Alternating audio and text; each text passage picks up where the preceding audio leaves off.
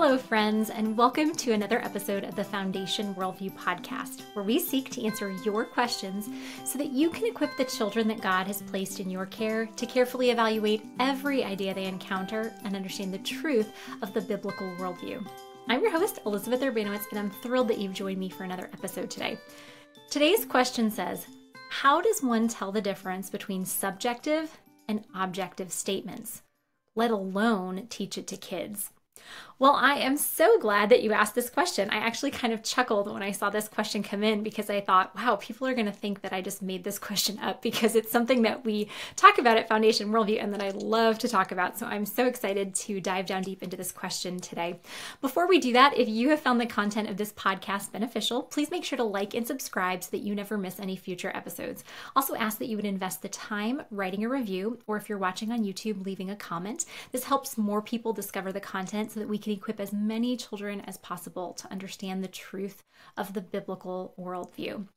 Now, those of you who have followed the Foundation Worldview ministry for a while know that I'm very passionate about talking about the difference between statements that are objective versus those that are subjective, because it's so important that our children understand the objective nature of truth before anything else. Because if our children don't understand that truth is objective, that it's outside of us, beyond the control of our inner emotional world, then anything else we teach them is just going to be swept away by the cultural tide. In fact, at Foundation Worldview, we believe that helping kids understand the objective nature of truth is so important that we cover this topic in the first unit of our biblical worldview curriculum for kids 4 on up, our comparative worldview curriculum for kids 8 on up, and our careful thinking curriculum for kids 10 on up. Now, before we look at how do we discern the difference between objective and subjective statements and then teach that to our children, we need to first understand, what do the terms objective and subjective mean? Well, I just covered this a minute ago, a little bit of what objective means. Objective means something that is outside of us. It is outside the control of our inner emotional world, that my thoughts, feelings, and desires cannot change the truth or falsehood of this statement. So objective statements are outside of us. They are not controlled by our inner emotional world, and they are either true or they are false. Subjective statements are statements that are completely controlled by our inner emotional world, by our desires, by our preferences, by our emotions. So something that is subjective actually cannot be proven true or false by anyone outside of the subject. For example, if I tell you that Fridays are the best day of the week, I'm sharing with you my subjective preference, where you cannot prove that that is true or false because it's completely dependent on my inner emotional world. So we're going to look at some examples now of statements that are objective. They're outside the control of our inner emotional world, and they're either true or false. And then some statements that are subjective. So an example of a statement that is objective is Earth is round. It doesn't matter what I think, feel, believe, or desire about the shape of Earth. Either Earth is round or it is not round. My thoughts, feelings, beliefs, desires have nothing to do with the shape of Earth, nor can they control the shape of Earth. And either Earth is round or it's not round. For example, I could say Earth is flat. That is also an objective statement. It is objectively false. It is wrong that Earth is in fact round, but that's the whole point of an objective statement. It can be proven true or false based on evidence.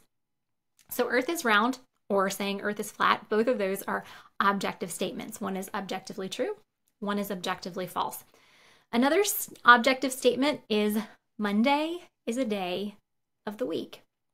Monday being a day of the week has nothing to do with my inner emotional world. Now, while I might have inner emotional feelings about Mondays, my inner emotional thoughts, feelings, desires, preferences cannot change the fact that Monday is a day of the week. Okay, so saying Monday is a day of the week, that's either true or false. Another statement that is objective is chocolate is made of cacao beans. Okay, chocolate consisting of cacao beans cannot be controlled by my inner emotional world. Either it's true that chocolate is made of cacao beans, or it is not true that chocolate is not made of cacao beans. Okay, so do you see how these are statements that I might have thoughts, feelings, beliefs, and desires about these statements, but my inner subjective emotional world cannot control whether these statements are true or false. Now, examples of subjective statements. Before I gave you the example of the statement earth is round as an objective statement. A subjective statement would be earth is the best planet. Now, the term best, if we dive down into, okay, what do we mean by best?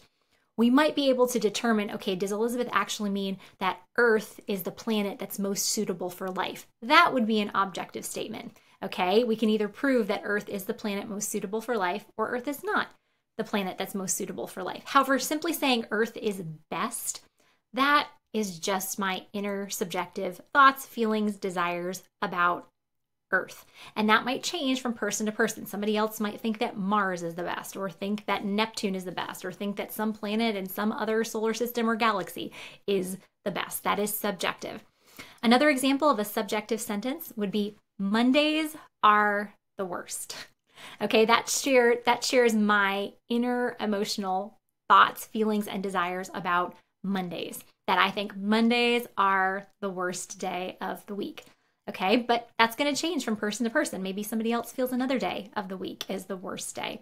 Another subjective statement would be chocolate is gross. That's actually how I feel about chocolate. I know I'm super weird, but saying chocolate is gross, that's based on my inner preferences. I do not prefer chocolate. Another person does prefer chocolate. So again, subjective statements are any statement that the truth of that is solely dependent on our thoughts, feelings, desires, our inner emotional world. Now, sometimes there can be statements that are confusing. For example, if I say the sky is blue, and then I asked you, okay, is that objective or subjective? You might be thinking, is it objective or subjective? Like I've always been taught the sky is blue. I know that the color that the sky appears to me is blue, but what about people who are colorblind? What about cloudy days? Does this change from person to person, from day to day? Well, sometimes we just need to dive deeper into the sentence. Okay, what do we mean by the sky is blue? We mean that as light from the sun filters through our atmosphere, there's a light spectrum. There's a red end of the spectrum and a blue end of the spectrum. The blue end of the spectrum has shorter wavelengths and higher frequencies. So as sunlight comes through our atmosphere, we see the blue end of the spectrum. So the sky appears blue to us because that is the end of the light spectrum that we see. So saying the sky is blue, that is objective. Our thoughts, feelings, desires cannot change the end of the light spectrum that we see. Well, then you might ask, well, what about somebody who's colorblind? Well, we know that they have an issue with seeing colors. That's why they are labeled colorblind, that their eyes do not correctly perceive the colors in the same way that a healthy, functioning eye would. Another example of a confusing statement might be if somebody said, the ref's call was terrible. Okay, saying the ref's call was terrible, somebody else might say, no, that was a great call, depending on which team you're rooting for. However, if we dive deeper into what do you mean by the ref's call was terrible? Do you mean it wasn't what I wanted? Because if that's what you mean, that's a subjective statement. If you mean that when we look at the camera replay, clearly when that ref said that the person on the basketball court was traveling, they were not traveling. Okay, so if we mean the ref said they were traveling and they weren't traveling, that's objective. Either it's true that the ref incorrectly called that play, or it's not true that the ref incorrectly called that play. And then the example that I gave you before, if we say Earth is the best planet, we might mean Earth is the best planet to support life. Okay, if we just say Earth is the best planet, like Earth is my favorite planet, that's subjective. It changes from person to person. But if we say Earth is the best planet to support life, that can be proven either true or false by providing evidence, which it is true that Earth is the best planet for supporting life. So now the second part of this question, how do we teach this to kids? How do we teach the difference between objective and subjective statements? Well, there's different activities that we do in those three curriculums that I mentioned, our biblical worldview, our comparative worldview, and our careful thinking. So the activity that we do in our biblical worldview curriculum for little ones is we first just teach them what truth is. And we say truth is what is real. And then we have them play a game where we give them some sentences that are true and some sentences that are not true. And if we tell them a sentence that's true, they're supposed to raise their arms up like an X and say true as loud as they can. And if we tell them a sentence that is not true, they're supposed to cross their arms like an X. And actually, as I am recording this podcast, we just finished our first picture book at Foundation Worldview called What is Truth. And when this podcast airs, it should air right after the release of this book. So we highly recommend that you check out our book, What is Truth. It's a fun and engaging and interactive book. All of the kids that we have tested it out on have loved it and have wanted to read it again, which is exactly what we want with picture books, where we play this game. Is it true or not true? So that's an easy game you can play with little ones. Then when you're pulling in the subjective part, the feelings part, we can introduce kids to the concept of feelings and say, okay, when I say a sentence that's a feeling, I want you to cross your arms and give yourself a hug and say feeling, and then play that same game with true, not true, and feeling.